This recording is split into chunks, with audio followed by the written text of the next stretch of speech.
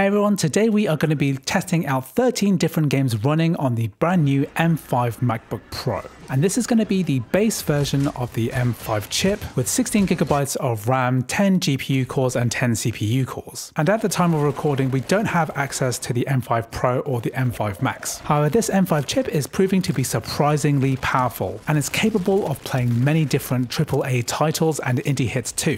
And it's a very promising sign of what we might be able to achieve with the M5 Pro and M5 Max once they're released in the future. So today we're going to be testing out a multitude of different games, including native macOS titles that are optimized for Apple Silicon, as well as Windows games running through translation. Anyway, without further ado, let's take a look at the first game. First up, we are looking at the wonderful Hades 2, which recently got its 1.0 release on multiple platforms, including Mac. If you didn't know about it, it's an action roguelite and sequel to one of the most beloved indie titles of all time. Now this game looks wonderful running on the MacBook Pro's ProMotion 120Hz screen, and this is the perfect kind of indie game to be able to play on the base M5 chip, easily able to maintain 120 FPS at 1080p. Now presentation of this game is absolutely beautiful, but we can find other games which push the M5 chip even harder.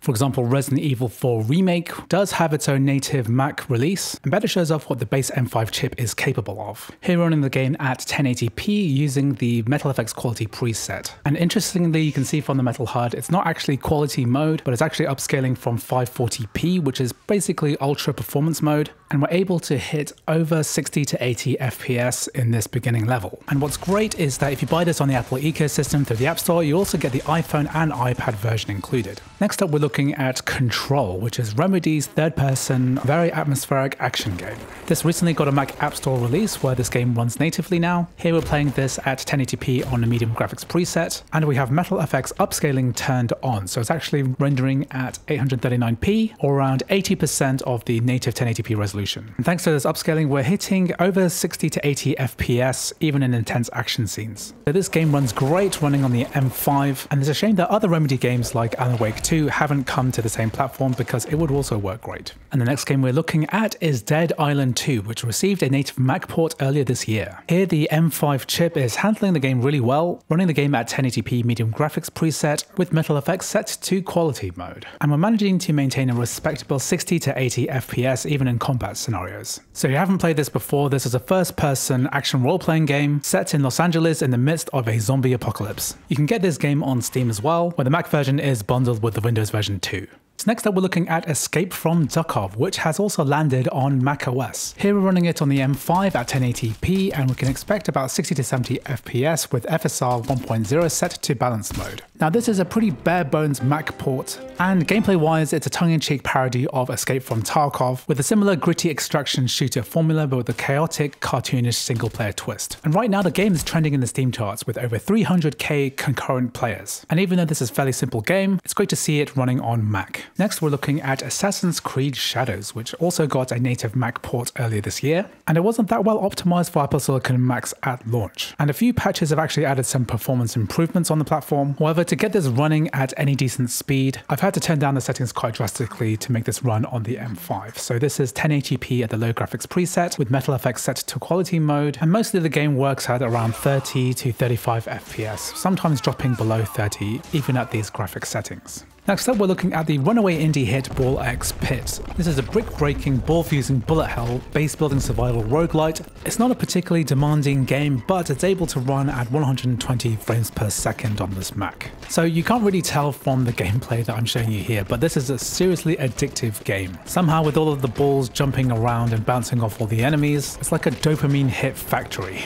There are tons of different combinations of power-up balls and dozens of different characters to unlock all different skill sets and playstyles. Next up we are looking at Windows gaming through crossover. So this is Starfield, the latest Bethesda RPG set in space, running through crossover previews. So if you want to find out how to do this yourself, make sure to click on the link in the description for my latest tutorial. Here we're running at 1080p medium graphics settings with resolution set to 66%. And we're getting a decent frame rate, something about 35-40 FPS even in combat. Just remember that this game is running through multiple translation layers, so it's going to be slower than on an equivalent Windows computer, but impressive given the challenges of running a non-native Windows game on Mac. Next up is the Windows version of GTA 5 Legacy. So we can't run the enhanced edition through crossover on Mac at the moment, However, the single player legacy version does actually run pretty well through crossover. Just be aware that the first time you play this game on a Mac, you're going to experience significant shader compilation stutter. But other than that, we actually have pretty good performance. Here I'm running at 1080p at default graphics settings on my M5 Mac, and we're able to hit about 90 to 100 FPS. Just be aware that you can't play the online version of GTA 5 Legacy on Mac via crossover, but it is actually possible to do this via the Canary build of Windows 11 ARM through Parallels. If you want to find out how to do this, then check out the link in the description. Next, we're taking a look at the recently released Borderlands 4. So unlike the previous iterations, Borderlands 3 and Borderlands 2, etc., Borderlands 4 has no Mac version, I'm afraid.